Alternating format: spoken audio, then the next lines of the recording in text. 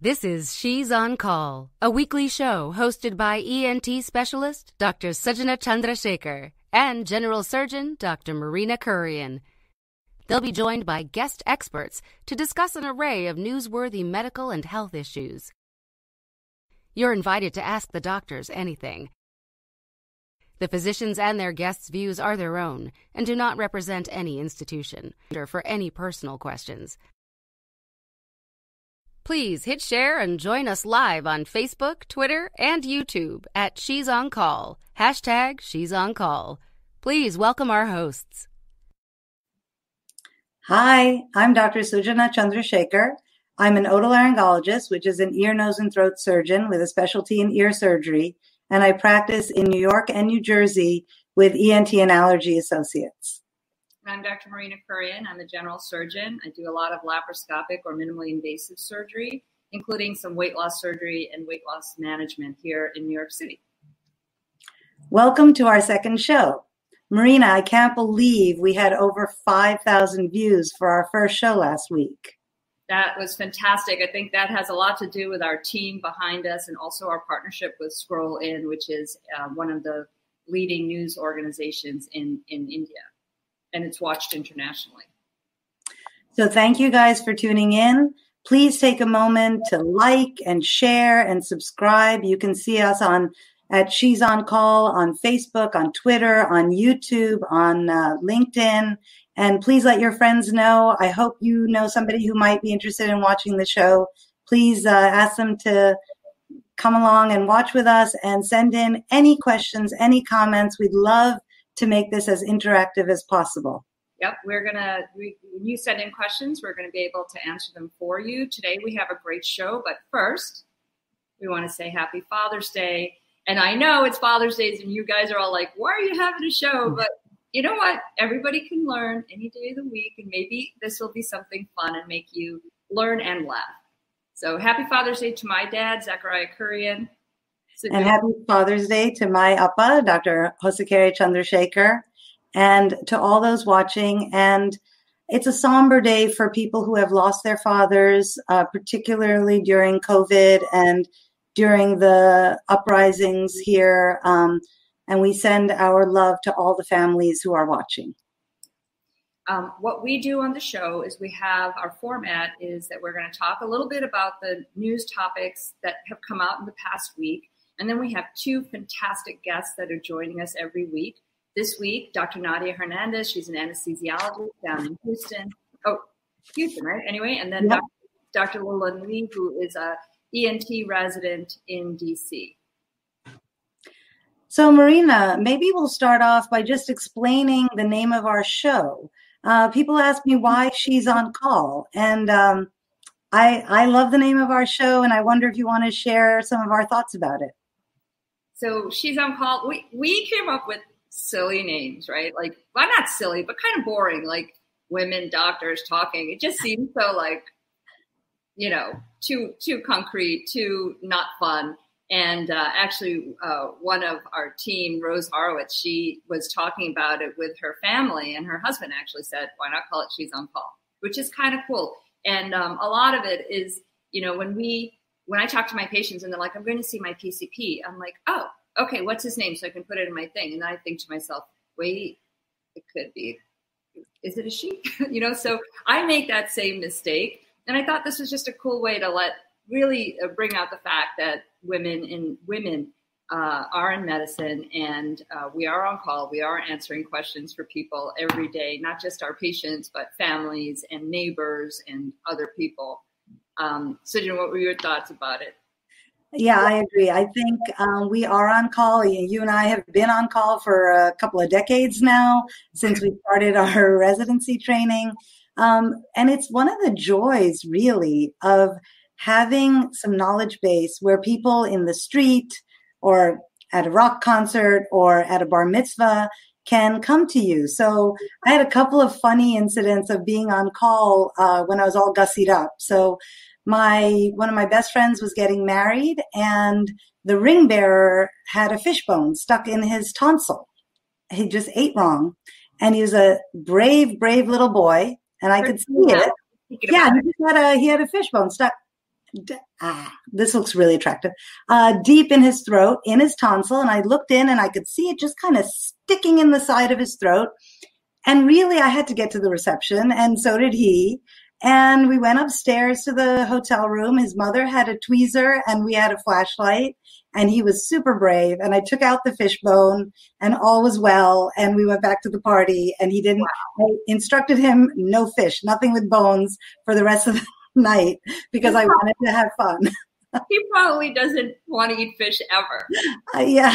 So let me tell you, when a child is cooperative like that, it's a dream to be a doctor. I had another incident. We were at a bar mitzvah, and they're all wearing suits. They're all 13. They're not used to it. It's hot in there. There's a lot of getting up and sitting down, and there's a whole bunch of God going on, right? And one of the friends of the bar mitzvah boy fainted. And, hadn't eaten properly. It was early in the morning. And so his parents and I went out and took care of him, and he was fine. And sometimes just that being able to reassure people that they are fine, that, when you don't have to do something emergently. So She's on Call is a double or triple or quadruple entendre about the fact that we're on call for our patients, their families, but our families and our communities. And with this show, hopefully we'll be on call to the world at large and maybe share. Big shoes to fill, but let's get share. Yeah. We want to talk a little bit about a couple of the articles that came out. And so we do have a slide, I believe, that we want to go over. This was a study that the recovery trial is like basically a huge study where they look at a bunch of different aspects of COVID-19. And this article just came out that talked about a low-cost use of a steroid, which is dexamethasone, that was shown to reduce death in up to 1/3 of hospitalized patients with severe COVID. So severe respiratory complications, and they also showed a benefit in patients who needed to have oxygen. And so, people will ask many things, right? So does everyone who get COVID get cytokine storm? The answer is no. So COVID stands for coronavirus disease, and the 19 means that the first official case was identified on December 31st, 2019. So that's why it's called COVID-19. So really, even though it seems like we've been living this for a lifetime, we've only been living with this for 6 months and learning about it every day. And we know that 95% of people get self-limited disease and do not need to go to the hospital or get oxygen or get intubated. But a small and significant percentage get what's called a cytokine storm. So Marina, you want to talk about what a cytokine storm is? I was like, cytokine storm, too much for everybody. But really what it means is that it's just a severe inflammatory response in your body. And that happens with certain diseases, and particularly in certain patients, you can get this severe inflammatory response with COVID-19. And when that occurs, patients are much sicker. So you can have someone have a severe response in the same family, and then everybody else in the family either doesn't get it or just has a mild form of the disease. And that is what's interesting right now, is trying to figure out why do some people get it worse than others. But what is important to note is that don't take steroids if you don't need it. If you don't have severe inflammatory response, if you happen to have COVID, taking a steroid won't prevent you from getting the virus. It won't prevent you necessarily from, having a severe response. What this study looked at was giving patients a low-dose steroid during their hospitalization, and that's where they saw the benefit, when they had severe disease or required oxygen therapy. Yeah, and I think that's a really crucial point. Another recovery study showed that there was no clinical benefit from using hydroxychloroquine in these very sick patients with COVID-19. So that study was actually stopped. So I think, you pointed out to me earlier this week when we were talking that we just keep learning more and more and more about this disease. So don't go out and buy steroids. Don't go out and buy chloroquine. But if you are very sick, the dexamethasone is likely to help you, and the chloroquine is not. And then we learned about who gets sick, right? There was another study that we found kind of interesting. Yeah, this one is about blood types. I tweeted about this. I was kind of, okay, it's very interesting. So this slide shows you what the blood type distribution is in the United States. So there's a lot of O, there's a fair amount of A. I think they're the two biggest. Then there's B, and then AB is the rarest.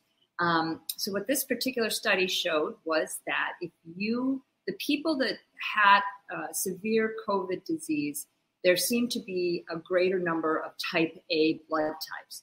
And the people who had much less disease, it seemed to be the type O blood type was protective. However, don't stress about that, right? Like with type A, not, as we said already, 90 to 95% of patients who contract COVID are not going to get super sick. So don't worry.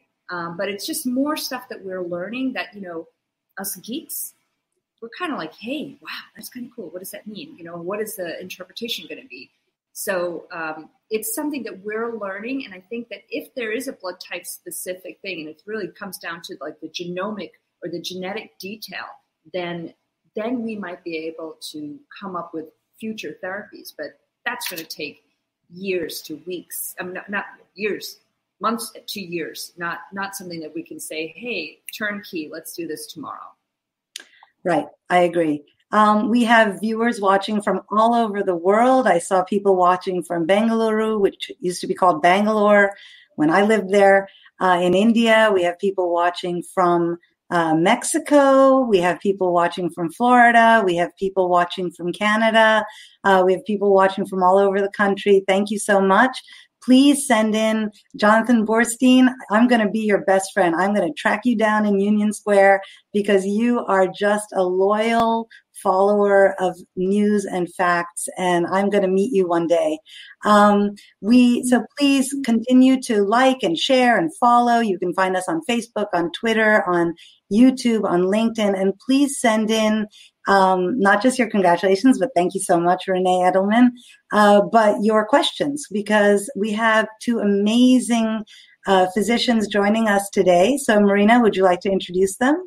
Yeah, so Dr. Nadia Hernandez, again, she's an anesthesiologist who's going to be joining us, and Dr. Lillian Lee, who is also an ENT resident down in DC. Welcome, you guys. Thank you. Thank you for having us. So Nadia is on call, so we managed to snag her. This is, talk about she's on call. This is her, Nadia. I don't know. We can have it. But that's what happened. But we're just excited to have you join us. And hopefully, I'm not going to say the Q word, which, is the death knell for all call. We won't say it, but. Yes. So thank you guys for coming aboard. We have so much to talk about. And first of all, where are you guys physically? How are you doing? How are you and your families managing through what we've been through the last few weeks or months? So Nadia? So I live in Houston, Texas, and Texas is having it's a major wave right now of COVID.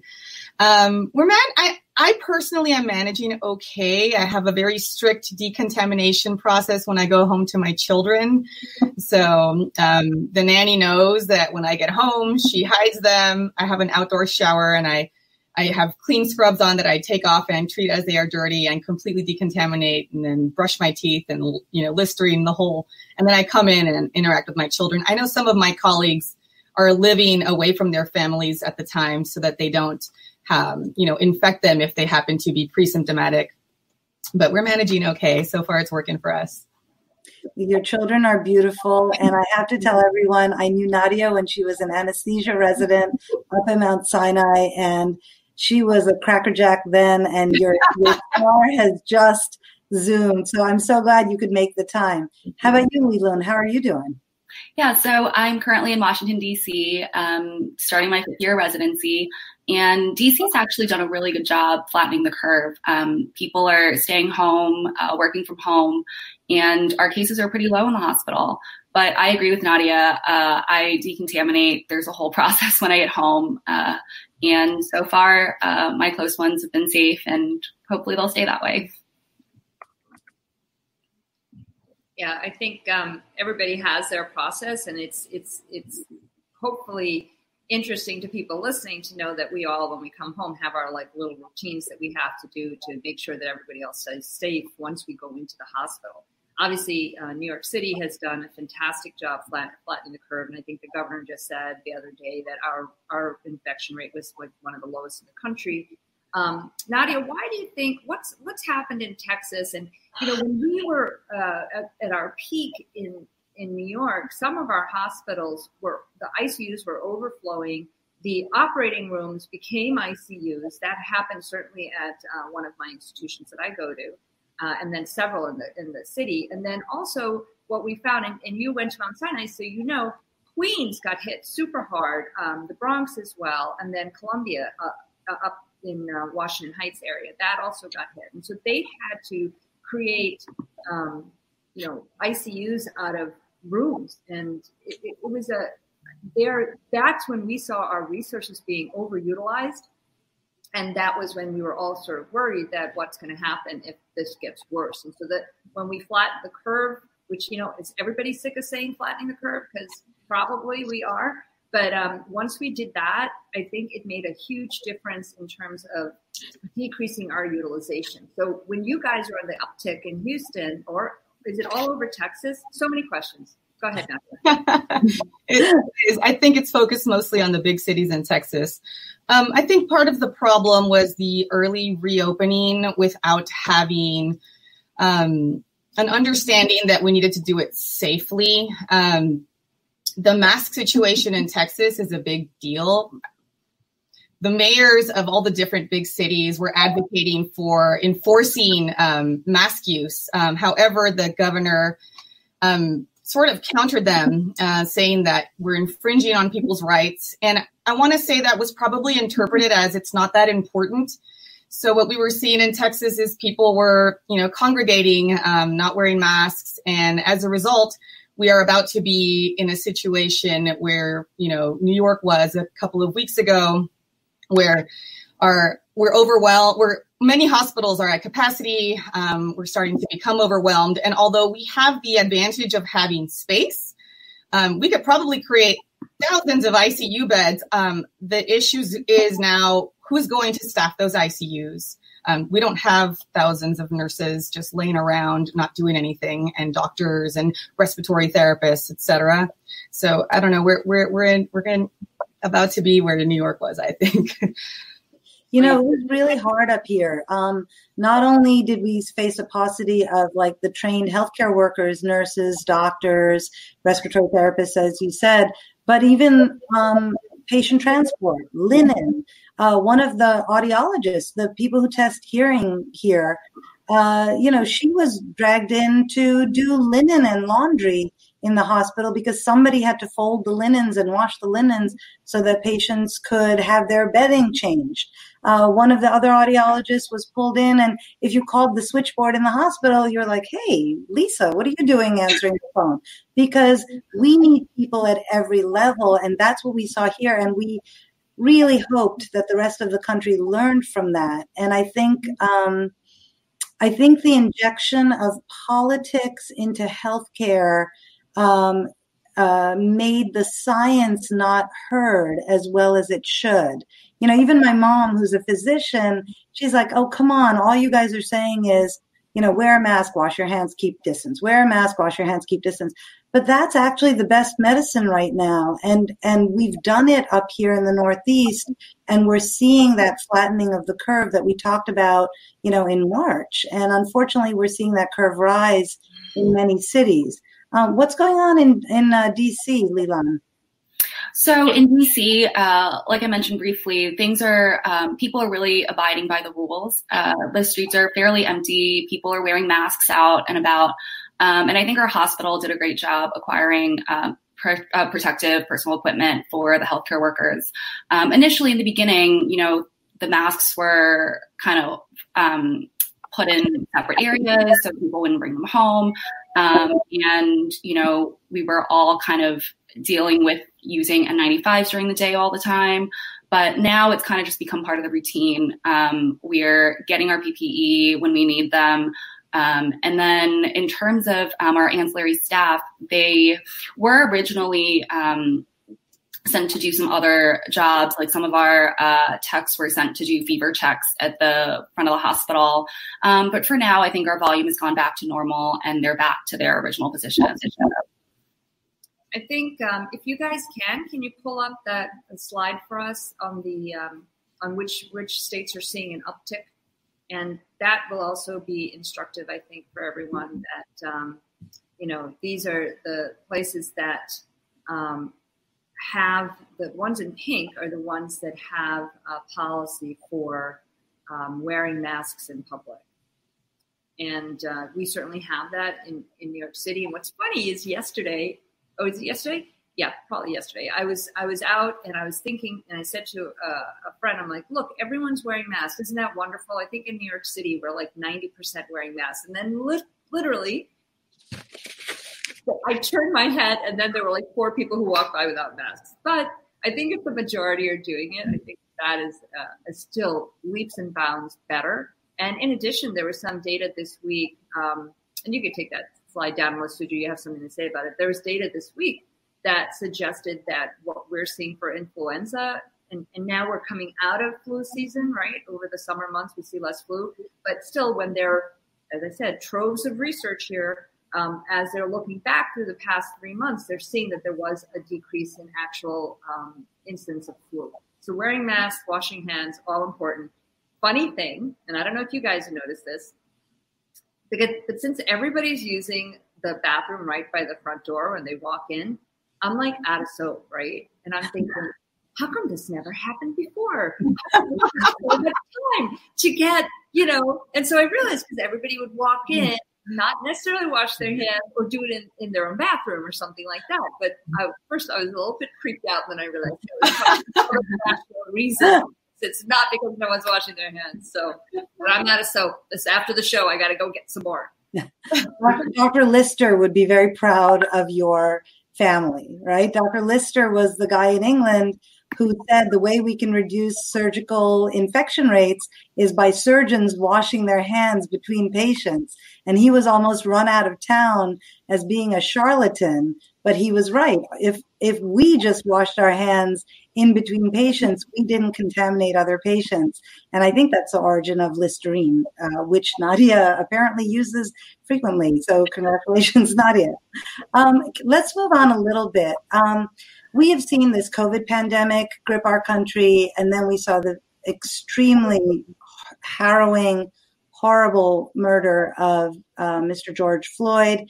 And we saw these uprisings in the street. And, as physicians, we'd spent months saying, stay away, social distance, wear masks. And we saw, for the most part, the protesters were peaceful and were wearing masks and were, in fact, outdoors where it's a little less dangerous. But we did see some action with what's called rubber bullets, with tear gas. And Leland, maybe you can explain your experience and what prompted you to write this really eloquent op-ed in the Washington Post shortly after the June 1st Lafayette Park occurrences. Sure. So basically, I was on call that Monday night where the Lafayette Square shooting happened. And, just kind of as a background, it was a day where most of you guys saw President Trump on camera giving a speech about what was going on in light of the George Floyd incident. And, honestly, for me, I was in clinic till pretty late and I wanted to get home on time before the curfew. There was a curfew set by Mayor Bowser in DC for 7 p.m. And just around the time that I got home, around 7, I was called by the emergency room and they said there was a patient who had been shot by a rubber bullet while in Lafayette Square, and they wanted me to come in to evaluate him. So I looked on the CT from my house, and it was already very surprising just from the CT scan that there was a penetrating wound through this man's chin all the way to his bone, to his jawbone about here. And, I'd never seen a rubber bullet before. I've seen regular gunshot wounds, but, rubber bullets aren't really used in public generally unless it's, in these particular circumstances. So I looked it up on Wikipedia and found out that, they're not just rubber. They have fragments of plastic, they have fragments of metal, and the rubber is just kind of the coating around the bullet. And, when I went in, I wasn't really sure what to expect. So I saw the patient, really gaping wound in his chin. And I ended up having to debride kind of the metal fragments, the plastic fragments out of his chin. Thankfully, it didn't really penetrate the bone and it didn't cause a bony fracture. So everything I did was at bedside, and he was really tolerant of me doing all that. And I closed him, sutured him back up and sent him home.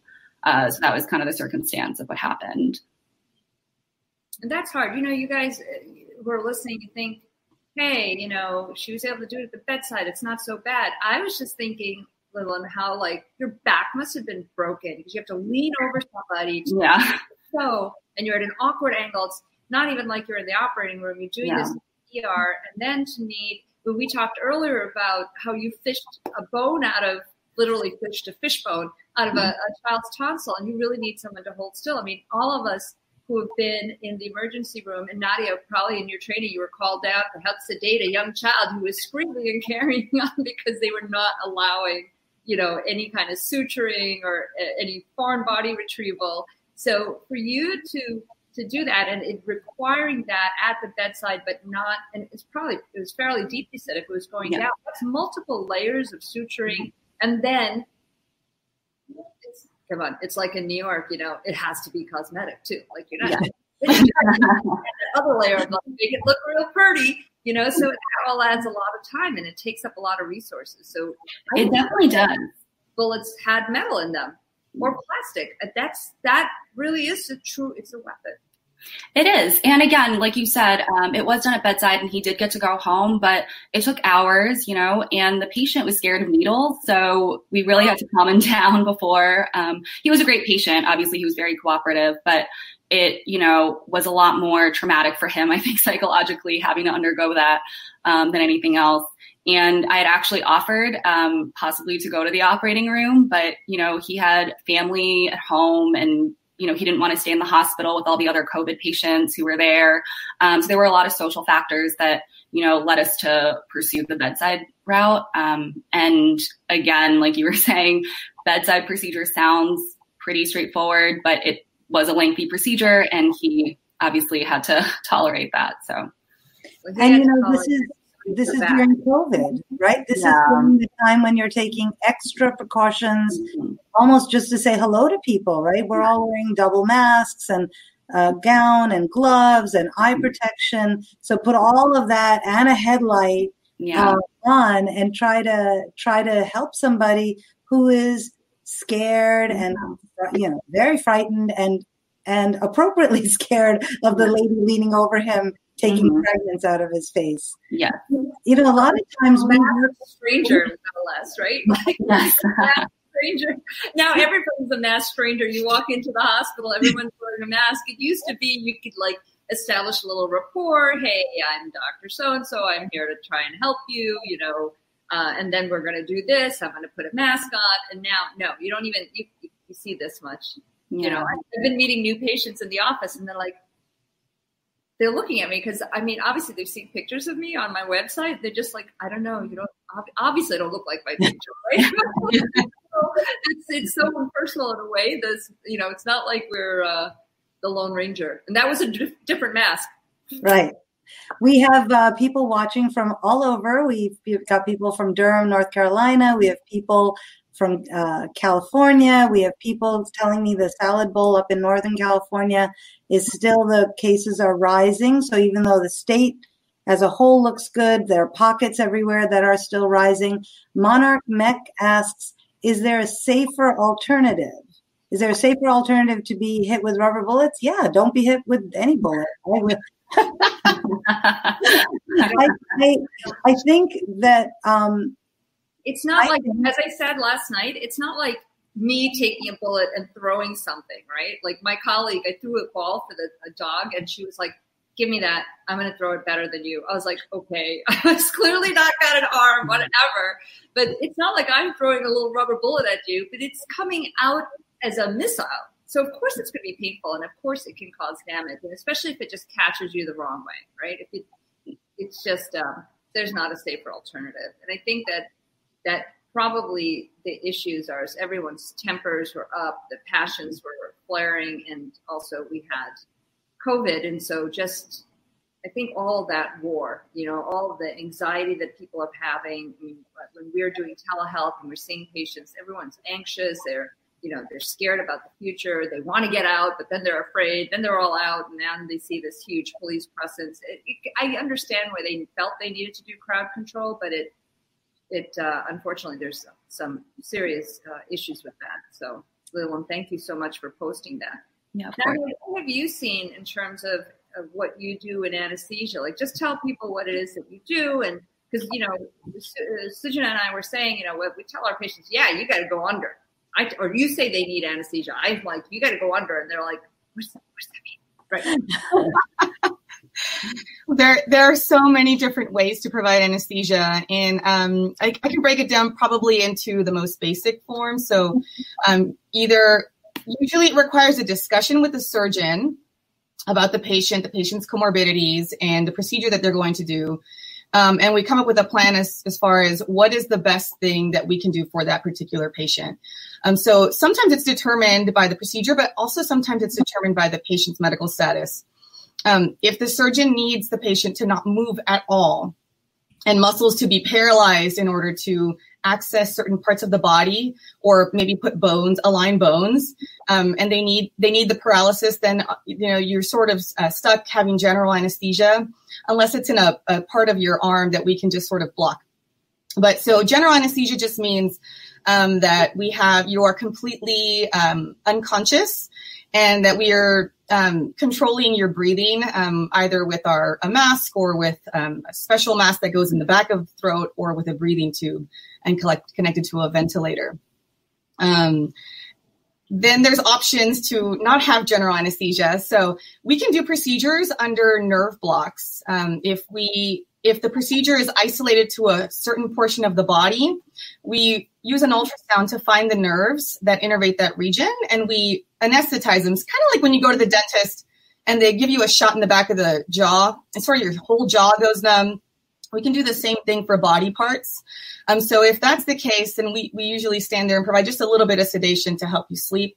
And then the other option is what we call monitored anesthesia care, which is MAC, which really just means that we're standing there and we may just be giving oxygen, or we may be giving a little bit of medicine, but sort of helping the patient get through the painful procedures with just a little bit of sedation. Sometimes this is done without an anesthesiologist if it's a healthy patient. But if they require a little bit more management, then an anesthesiologist gets involved. So those are the sort of the general options. Now, in addition to nerve blocks, if the procedure is focused on the bottom half of the body, we can inject medicine directly sort of into the CSF, where the spinal cord and the nerves live, and block half of the body. It's called a spinal, which most women get for C-sections. That's also another option, but we sort of group that in with regional as well. A couple of years ago, I did the ultimate old lady thing, and I just took a step and I wasn't paying attention, and I broke my fibula. So I broke the smaller of the two bones in my lower leg, and I had to have surgery on it, even though I tried to convince the orthopedic surgeon that I don't really need a fibula. He said, yeah, you need your fibula fixed. And I had a really cool ultrasound and regional nerve block, and the anesthesiologist saw that I was a super nerd and allowed me to watch while he did the ultrasound, and found the nerve, and I could feel it block. And I'm really impressed with the way the machinery has gotten smaller and the technology has gotten better. And I saw on your Twitter feed today that you had posted a way to do it safely during COVID with pictures. So maybe you can talk about that sort of ultrasound guided nerve blocks, which I think are really cool. So I'm an anesthesiologist by training, but I happen to specialize in nerve blocks and acute pain management, which is right up my alley. So thank you for that question. So we do nerve blocks for anesthesia, but we also do them to control postoperative pain or pain associated with trauma. And so the picture that I posted was related to a patient who fell from standing and broke their hip. We go down to the emergency room and we do the nerve block so that they won't get high dose opioids for pain and end up in a very confused state. Now, the challenge is, especially in Texas, that everybody's testing positive for COVID as they come in. And how can we go into these rooms safely with our equipment and do these procedures? So what I posted was a pocket ultrasound that I have. We put it inside of a sterile sheath, which included the phone, which makes it easier for us to go into these rooms because we have on our full PPE, but now my equipment has on full PPE as well. And we're able to localize tissue planes, nerves, bones that lead us to inject numbing medicine exactly where we want to put it. And then when we're done with the procedure, instead of having to wipe down this large machine, we're able to sort of just hand over the clean ultrasound and phone to the nurse. And there you go. Showing it. Yeah. It's really cool. The things you learned during COVID are that your phone works under plastic. Why is it that it doesn't work when you need a special glove to touch it? But look, you have a glove on and it's working through plastic. So hello, thank you, Apple or Samsung, for making these upgrades. So I want to say our one of our guests from last week's premiere show, Hafia Eltahar, just said hi, and thank you, Hafia. She's a resident at New Jersey Medical School, and she was fantastic last week, along with Dr. Dara Cass from Emergency Medicine. So we're so happy to grow our family like this. We've had people texting in and sending messages, and my daughter, who's 15, says the best alternative to rubber bullets is to not shoot people. And I think the safer alternative is not shooting at protesters. She's a logical girl. I guess she got it from her dad. Happy Father's Day to her dad. I'm wondering, Leland, your specialty is ENT, like mine, but unlike me, who went to the E, you're going down to the T. You're going down to the throat. And I know. Yes, well, we all have our choices. And then instead of doing all people, you want to do pediatrics. Yes. So maybe you can talk to our listeners and our viewers about what pediatric ENT is, and maybe what parents should look for, especially since children and small children are spending a lot more time in homes that may not be ideally child-proofed once the baby is, over 2 years old. Yes. So, yes, I'm very interested in pediatric otolaryngology, and I love working with kids.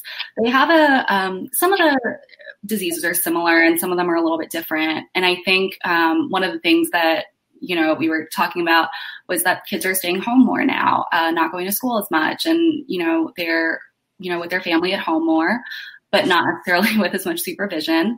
And one of the things that happens that we see a lot of is foreign body ingestion. And sometimes they have really acute onset. And so parents come in with their kids choking or coughing a lot, and they had an inciting incident. So the parents saw, that the kid had been playing around and choked on a piece of a toy, or were playing around and swallowed a button battery. So those are pretty kind of straightforward cases. You bring them to the emergency room and the kid gets a workup and possibly would need to get the foreign body removed. And again, in those instances, if you see that happening and if your kid is having those significant symptoms of, again, choking, coughing, difficulty breathing, then obviously going straight into the emergency room for professional help.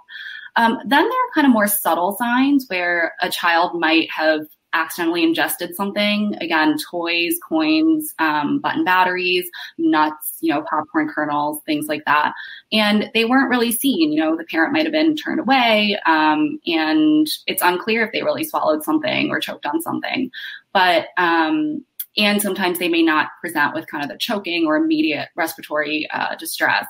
But, if a child is constantly coughing, chronically coughing with no real source, they're otherwise not sick or anything, if they're having pain with swallowing, if they're drooling more than usual, and if they have this constant irritation in the back of the throat or, the pain, you may want to consider getting it evaluated as well, because they could have a foreign body that's lodged in either, the esophagus or the food pipe or the airway, the windpipe.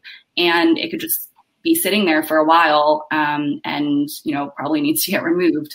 So all those things, right? Because a lot of times when we have kids, Lillian, you may not, but they're like drooling and complaining of throat pain. I'm thinking strep throat or it's a cold, like that, and I'm very unlikely to think it's a foreign body. But it's an excellent point. And those watch batteries are like the worst, right? And if you have them around, they're like, hey, is this like candy? It's like a dime, or smaller than a dime, and they can easily swallow it and get stuck. Yeah, so the batteries are really scary. They're one of the things that really prompt urgent consultation, and definitely bring your kids to the emergency room if you saw them swallowing the battery. And I think one of the things that was interesting that I learned was that CHOP did a study a few years back, and if you see your kid ingesting a battery, then on route to the hospital, or even as you're calling and waiting for the ambulance or whatever to get there, having the child just take in some honey helps to neutralize the battery and prevents as much caustic injury as it can before going to get further workup. So I think that's something that parents can easily do. Usually people have honey at home, and, just to have that around and having the kid take that as they're getting professional help. Everyone needs honey at home. I can't believe that. That is amazing. Yeah. Really interesting. Yeah. It's always nice when the doctors learn something too. So thank you. I thought it was very funny. Yeah, they've tried a lot of different agents, and they found that honey was, again, very easily accessible and really helps prevent the degree of caustic injury from these batteries. Because the battery acid can burn through mucosa. So not only is it horrible to swallow battery, but then if it stays there and it's not so long that it takes, it can really burn through and make holes in your esophagus, in your swallowing tube. So that's that. And CHOP, for people who don't know, is the Children's Hospital of Philadelphia, and is associated with the University of Pennsylvania. We use a lot of acronyms in medicine. Doctors are sitting around talking. Nobody knows what we're saying to each other, but it's really... We're going to have an ophthalmologist on, because I don't understand anything that they're saying. I don't even understand. Nobody knows what is a little abbreviation. So, and the other nice thing about honey, by the way, if you guys plant, I'm not a gardener, but my girlfriends that are, they all plant things that are for pollinators, so that bees will come, because of course we're having a bee problem, right? That's likely. So we need bees to make honey, and now honey is so amazing. So I'll tell you, we have a few minutes left. We're getting greetings from all over the place. My friend Irene, who I went to high school with, is now living in Texas. We have a lot of Texans tuned in today, and a lot of places, people saying that their mask wearing is really quite poor in many parts of the country, unfortunately. But I think I'm learning a lot today. One of the things that our viewers may not know is that when a child swallows a foreign body or inhales a foreign body and it goes down their windpipe, that's actually when Nadia and Leland work together. And maybe, Nadia, you can talk about, you talked about talking with the surgeon and comorbidities, and I think communication is just so vital in all aspects. But in the airway, in the pediatric airway, maybe you can talk a little about what you'd be asking Leland and how you'd be setting things up and preparing for a safe retrieval of that foreign body. Oh, I lost Nadia. I lost you guys too. Okay. I can hear you. We can hear you. Oh, I'm getting a phone on call. That's the issue. Sorry. I'm on call. Maybe Leland can start. Okay, we'll leave in Leland. Leland, what would you tell your anesthesiologist? Sure. So agree completely that it's a very close relationship, especially in these foreign body cases, especially in smaller children whose airway diameters are really small. They can lose an airway really fast and lose their oxygen levels really fast. So, figuring out a way to do an accurate diagnostic laryngoscopy and bronchoscopy to try to figure out where the foreign body is while allowing the patient to receive oxygen from the anesthesia end. So there's kind of various things we can do. And I think Nadia can talk more about that when she's back online, but just kind of coordinating to make sure, when my instrument is in there, the anesthesiologists are aware that I'm manipulating the airway, and, I can pull out the bronchoscope or laryngoscope if they need to ventilate the child. And I'll let Nadia speak more to that. This is just one of those cases where you're right. We do have to work in conjunction because it's sort of a combined management of the airway. And it depends on where we think this foreign body is stuck. If it's sort of in the proximal oropharynx, and they just need a little bit of putting in a breathing tube to keep them safe, maybe because they ate, I think can happen. If the patient just ate, giving them sedation is actually very dangerous because you lose your reflexes. And if anything comes back up, it can go into your lungs and cause some really bad problems. So it's a lot of factors to consider whether or not we're just going to do a little bit of sedation so they can go in and get something that's, very superficial, or whether they need to be really deep and we need to protect their airway even further before that foreign body dislodges and goes, deeper into the body. So there's lots of options here. We want to talk about something else that's a little bit controversial. I think one of the things that we found being women physicians is that sometimes we're met with issues. So one thing that came up in Twitter recently, and our executive producer Sri Srinivasan, kind of blew up social media by announcing when he was looking for a new job, right? Because that's not usually the thing. And so this was a way of using social media to help yourself, but also it was a great way of allowing people to know that, this thing happened, but I'm moving forward, and this is this is a way to help. And it opened, I think, my eyes to how social media can be used in many different ways. So this week, there was a an oncologist from Stanford that on Twitter broke her story that she was moving from Stanford to Yale and the reasons behind doing it. So Sujana, you want to talk a little bit about Dr. Kunz? Right. So Dr. Kunz had been at Stanford for 19 years, had done her internship, her residency, her postgraduate training, was on staff there, and wrote on Twitter that as she moved up, she faced such gender harassment because of her success that she could not abide it any longer. She was grateful to those who were supportive of her patients, her colleagues, but she couldn't abide it and she left. And she's going over to Yale now, starting July 1st, which for those of you who don't know, that's the beginning of our academic year in medicine. And when we looked into this, JAMA, the Journal of the American Medical Association, had a study on self-reported sexual harassment in academic medicine, and women reported 30% of women reported sexual harassment, whereas only 4% of male physicians did. So this is women physicians in academics versus male physicians.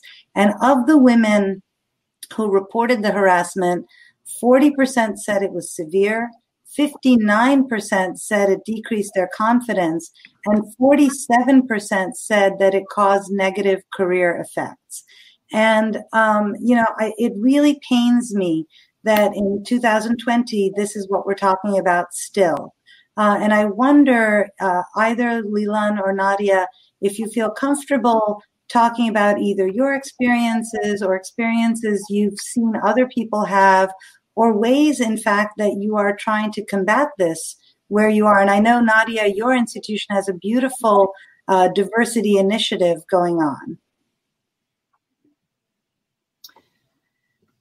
Yeah, I think many women experience this, and a lot of us are very, we're sort of afraid to talk about it for fear of repercussion. So,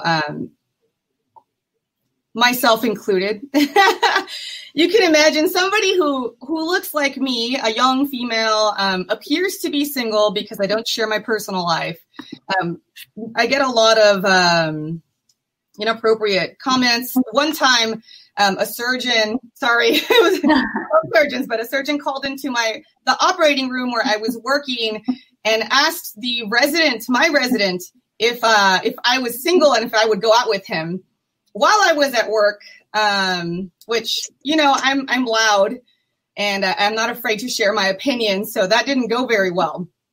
But these things happen. And it's unfortunate that we have to deal with this day and age.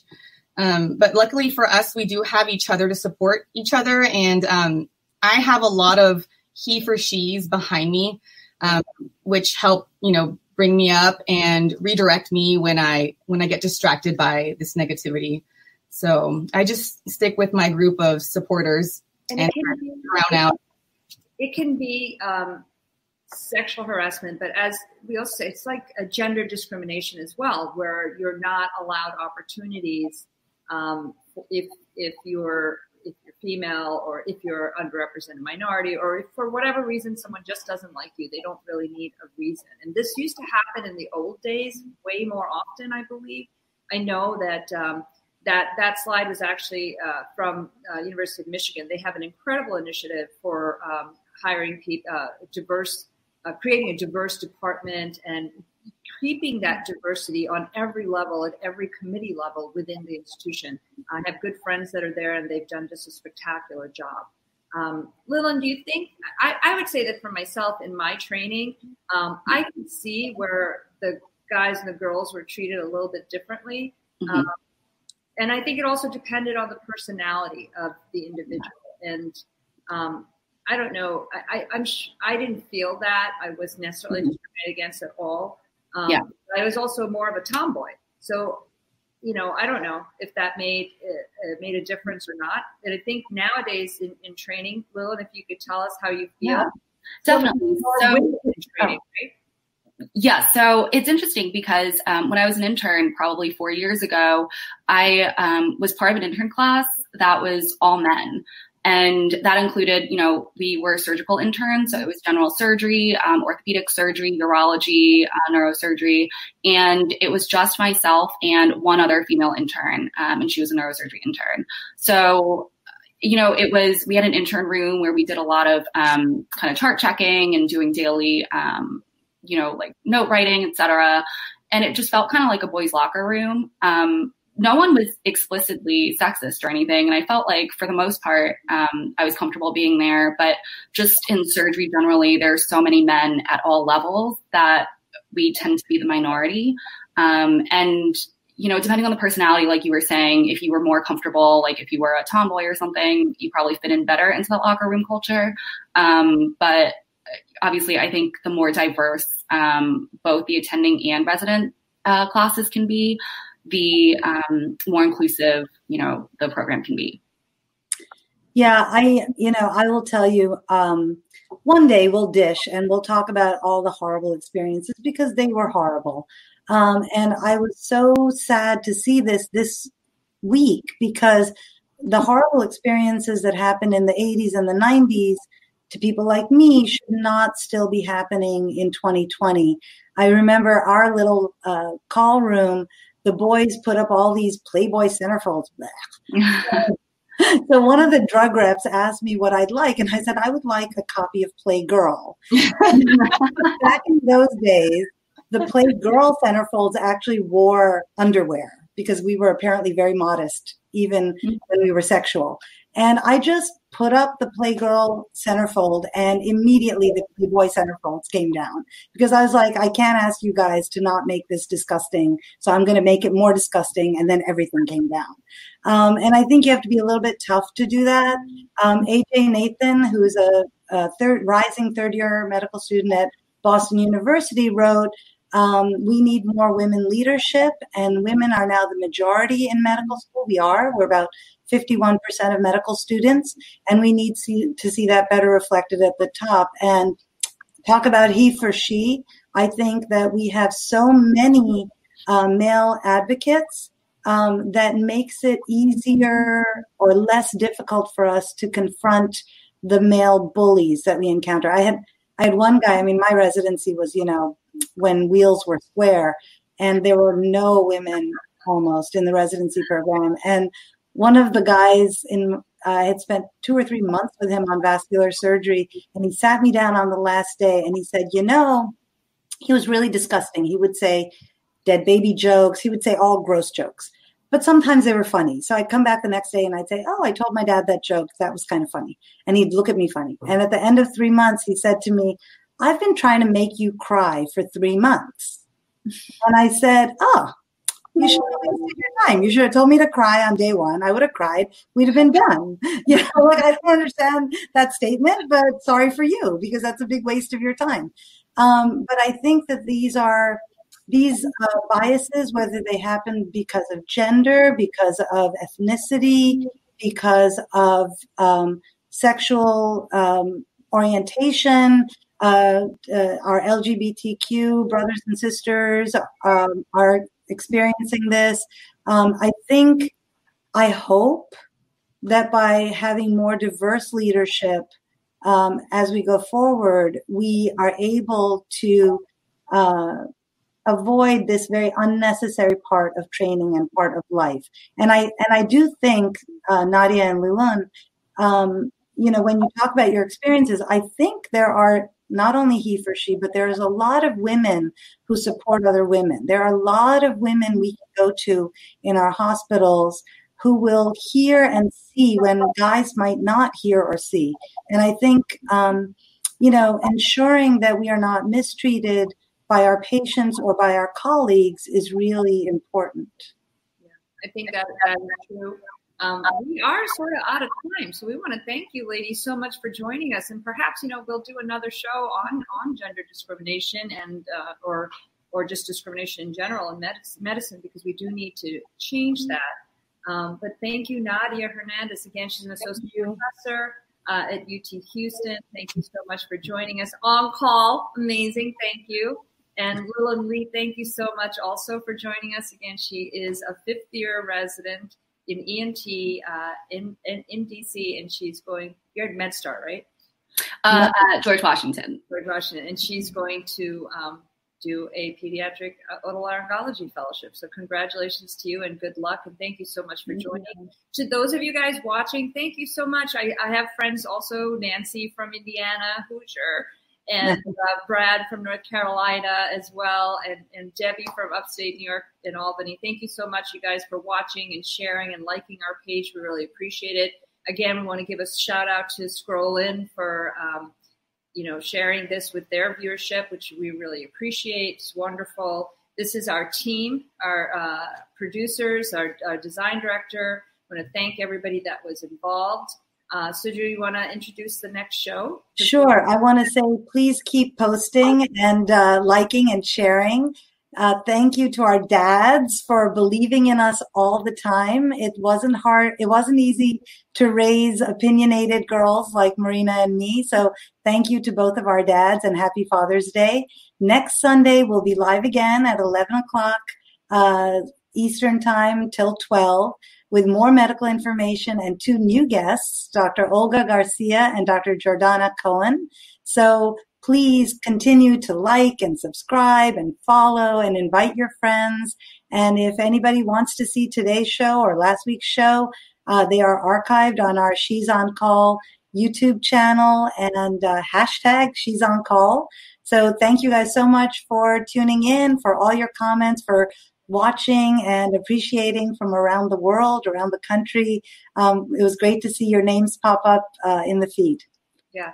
Actually, it's also super fun for me to hang out with Sujana, even if it's online. So thank you, Sujana, because that was really fun. I want to definitely thank our team again, because you guys have been awesome. And thank you to the viewers, because, this is why we're here, because we feel that we are helping educate some people and hopefully making learning fun. Thank you. Stay safe and stay healthy, and happy Father's Day to everybody. Happy Father's Day.